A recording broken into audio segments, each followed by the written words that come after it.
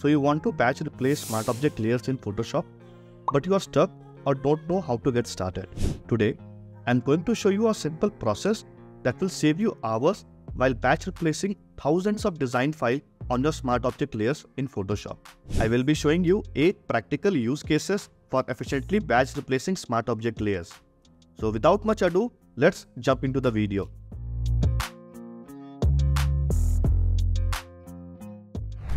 I have this Photoshop file, and in this Photoshop file, we have one smart object layer, which is the rug. Now, I'm supposed to replace this rug with different rug designs images that I have. I have 10 of them. So to batch replace the smart object layers, in this case the rugs, so I'll be using a Photoshop plugin, Bulk Mockup.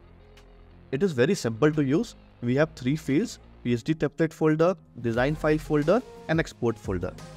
So in a use case, we will create 3 subfolders. In the first folder, I will keep our PSD file. In the second folder, we will have all the rug design files. And in the third folder, we'll keep this empty. Now jumping onto this plugin, we'll input this folder location into these 3 fields. First is the PSD template folder.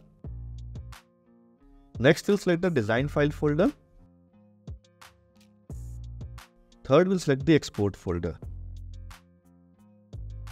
Next, I'll jump to settings.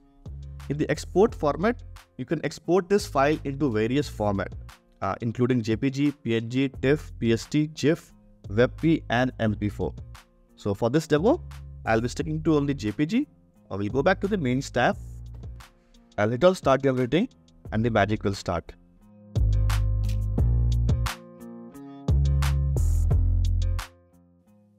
Within moments, Bulk Mockup has replaced all the smart object layers and placed the rugs into the image.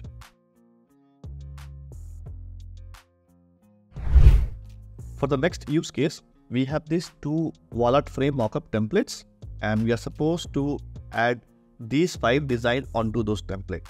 The challenge that we have in this scenario is the aspect ratio of this artwork files and that of this frame template does not match. Let me show you what I mean. If I place this artwork onto this frame, this is how it will look. The aspect ratio does not match exactly. So to address this issue, Bulk Mockup has 7 different resize methods, ranging from fill canvas stretch, fit canvas cropping the extra, and all the other ones. So if you select fill canvas stretch, it will stretch out the artwork and our issue will be resolved. Other option that we have to work in this case is fit canvas cropping the extra. So if you select fit canvas cropping the extra, in this case, it will stretch out the artwork without disturbing the aspect ratio. There will be clipping on both the edges. For batch replacing this smart object layer, we'll again create 3 subfolders. One will keep the mockup template, other will keep the artwork files, and the file folder export will be empty. So in the Photoshop plugin, we'll fill in all the location details, and for the resize method, we'll select fill canvas cropping the extra. Now before I click on start generating, there's another feature that I'd like to show. If you go to settings and that folder, we have 3 different options to save your exported files. If you select all in export folder, all your files will be exported in one folder. If you select PSD mockup, subfolders will be created for each of your PSD file, or if you select design file, subfolders will be created for each of your design files. Now let's just select design file and we'll go to main, resize this Photoshop. Now we have the export folder. I'll click on start generating to watch the magic. So subfolders are being created for each of the design files. We have this farming design. Both of these artwork from the farming will be in this subfolder. Likewise for all the design, modern fire will have both the templates here. Bulk Mockup has batch replaced all the design files. For the next use case, we have this t-shirt mockup template with a big print area at the center of the t-shirt. So the challenge in this scenario is we have different orientation of design files. We have landscape design files, then circular design files, and less portrait design files. And we want our design files to be placed perfectly on the t-shirt. We want this landscape design files to be placed on the top of the print area rather than at the center. the landscape designs to be positioned on the top, not at the center. So to address this challenge, we have a special setting in the Bulk Mockup plugin. If you navigate to Settings, Design Layer, we have Align to Canvas option. It provides you with 9 anchor points, which you can use to align your artwork or design files as you wish. So for this use case, I want all the designs to be placed from the top of the design print area. So I'll be selecting this one. Now to batch replace the smart object layer, we'll again create 3 folders. Template will have the t-shirt, then design files, we have all our design files, and in the export, it's empty. We'll jump to Bulk Mockup plugin, enter all the folder location in these 3 fields. For the resize method, I'll select fit to canvas without cropping. On the settings, we'll go to design layer and select this top align feature. And if you go to export, we have this naming option that lets you control the file name of the exported files. Using these parameters, you can set up your own naming file convention. Now let us jump back to the mains tab, and I'll hit on start generating to watch the magic.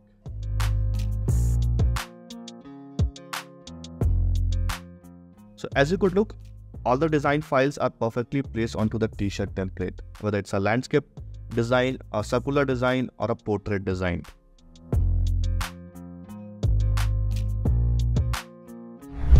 For this next use case, I have this t-shirt with a custom embroidery design.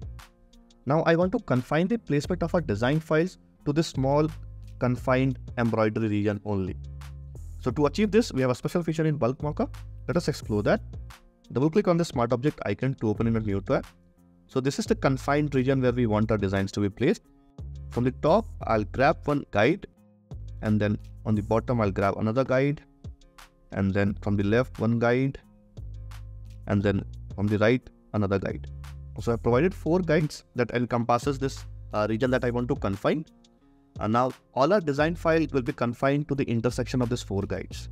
If you go to Bulk Mockup settings, we have these 2 options, resize to guides and align to guides. I'll check them and go to mains tab. We'll save it. Now we'll follow the same steps, create 3 subfolders, and then input this folder location into these 3 fields. And the settings, we'll make sure that we select resize to guides and align to guides. Now I'll resize the Photoshop window. I'll click on start generating for the magic to start. So as you could look, design files are particularly confined into that embroidery design area only. For the next use case, let us move to more complex scenarios. So I have this Tumblr mockup template.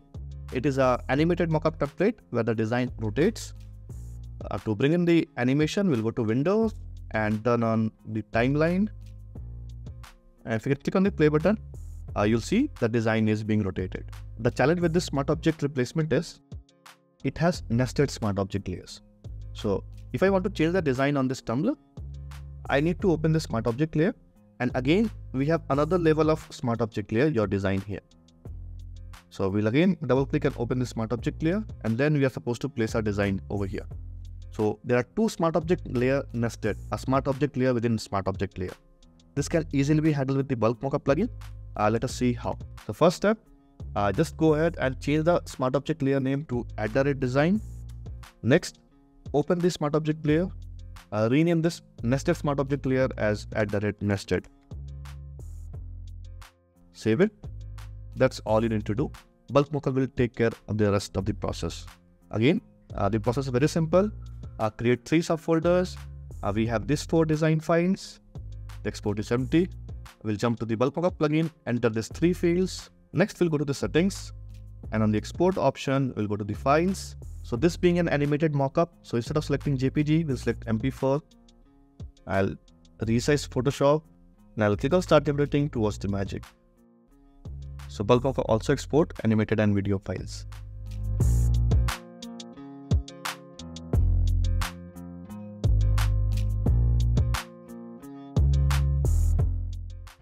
For the next use case, we have this nursery kids room where I'm supposed to change the wallpaper with cute little patterns. So I have 10 patterns here. Let us first see how we can do this manually and how we can leverage Bulk Mockup to achieve this pattern fill effect on this template. So we have this smart object layer, and this is the pattern fill that we have applied onto this canvas. I can go ahead and select the other patterns. Hit on OK, click on save. This is how you apply the different patterns, right? Now we want to automate this and generate wallpapers for all these 10 cute little patterns. So again, in the previous example, we saw the use of nested smart object layers. We'll be leveraging that concept. First, rename your smart object layer to @design. Next, delete this pattern fill layer, this curve layer. Grab any one of the pattern design that we have. Now we'll manually place the pattern on the left. I'll press Ctrl J. This will make a duplicate copy. Move it to the right.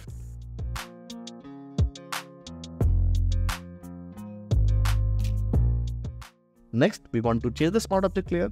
So we'll select one of the smart object layer and name it @nested. That's it. We'll save it, close it, and save it, close it. Again, to automate this, we'll have the same structure.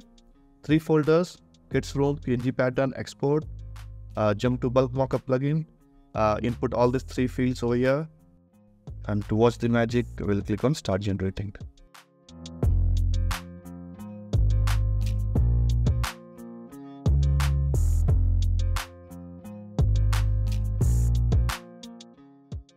Now for the next use case, we have this t-shirt template with 2 smart object layers.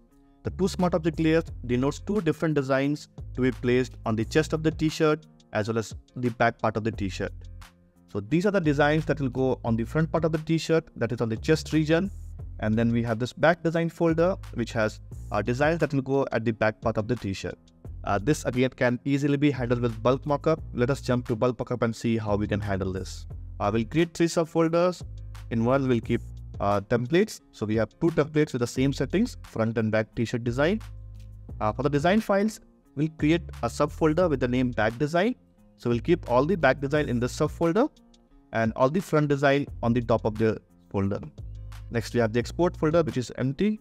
Now on the Bulk Mockup plugin, we'll fill in all these 3 fields. Now check this process multiple smart object. Though we are handling only 2 smart objects, if your use case has 10 smart objects or 50 smart objects, Bulk Mockup can easily handle all those smart objects. So once you check this process multiple smart object, that's all you need to do. And to watch the magic, we'll click on start generating.